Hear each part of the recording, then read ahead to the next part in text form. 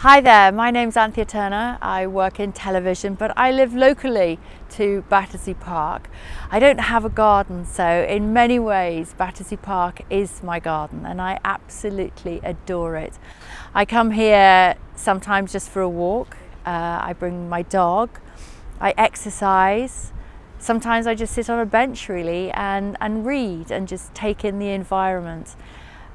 It means a lot to me, this park, and I think the parks mean a lot to Londoners because they are an absolute jewel in London's crown. They are beautiful.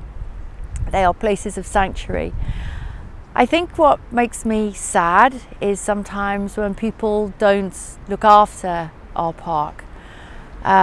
We have many visitors into London which we welcome with open arms, but my message would always be, please come and enjoy our parks, but take your litter home with you if you could. Find a bin, but please enjoy it like the locals do and respect our parks.